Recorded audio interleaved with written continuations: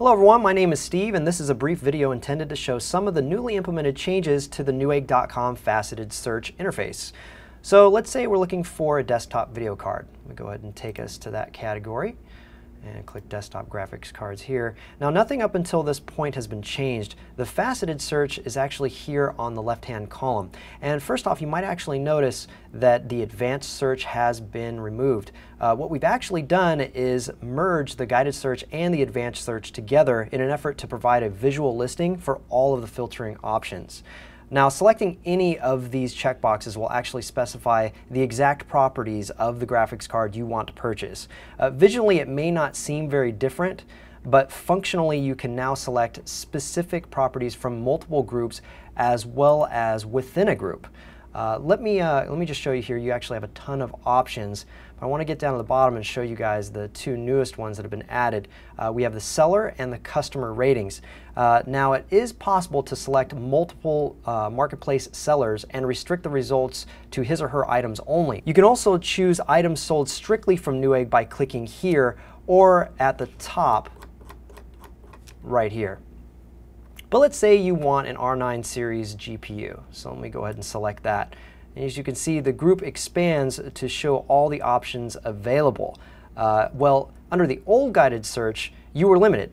Here you can select multiple R9 series cards and it will dynamically show the results over here. Let me go ahead and remove one of them just to show you.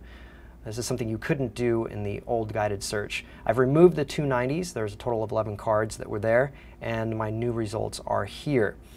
Now let me go ahead and make another change. Let's say we're going to add a price range of $200 to $300.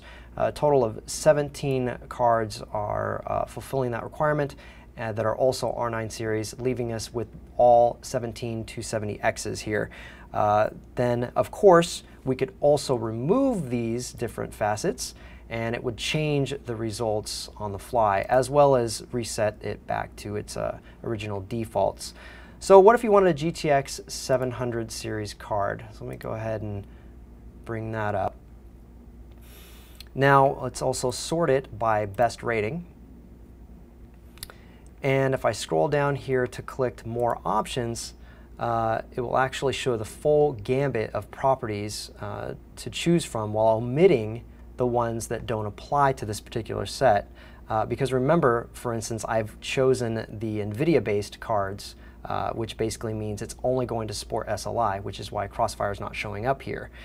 Remember that these search results are now saved as code in the URL, which means you can also bookmark or share your customized search page with your friends and family by simply copy and pasting it into your favorite social media site or email.